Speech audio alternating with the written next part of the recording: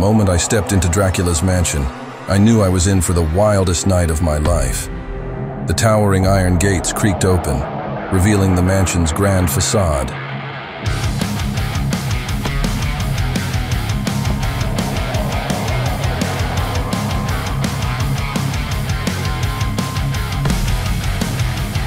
Dracula descended the grand staircase with all the grandeur you'd expect. He was every bit the iconic vampire, tall, pale, and impossibly dashing, his sharp fangs showing through an easy, confident smile. He wore a black suit with a blood-red vest, and his cape trailed behind him with an elegant flourish. Ah, you've arrived. Welcome to my humble abode.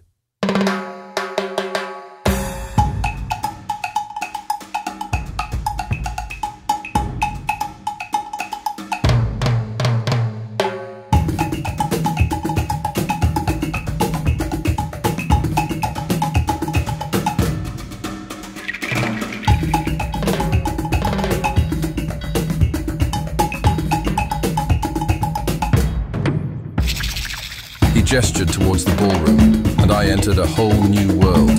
Massive chandeliers glittered above, each one a spiral of glass and gold. The dance floor was packed, famous Halloween monsters in the flesh, moving to the pounding bass of a live band. At the center of the stage, there he was, Frankenstein's monster, headbanging like a man possessed while ripping a guitar solo that could wake the dead.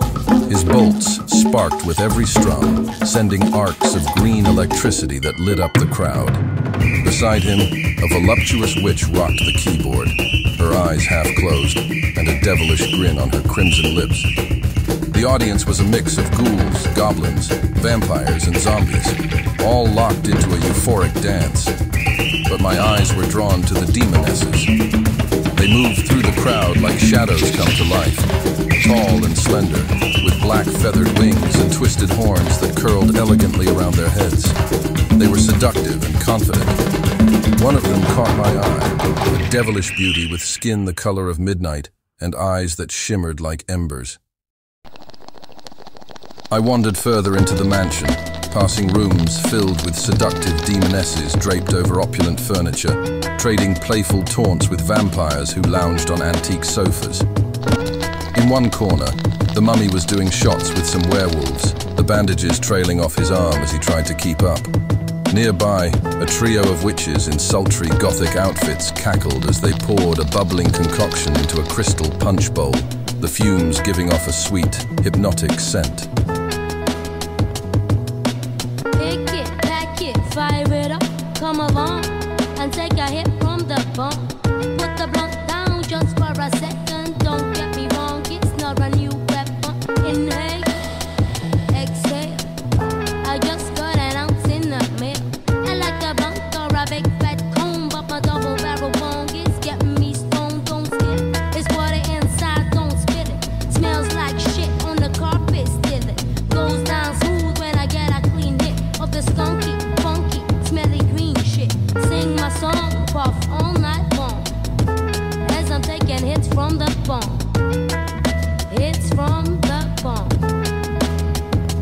So let's smoke that blow, hit the bong and then take that finger off of that hole. Plug it, unplug it, don't strain. I love you, Mary Jane. She never In the main ballroom, Dracula's band reached a fever pitch.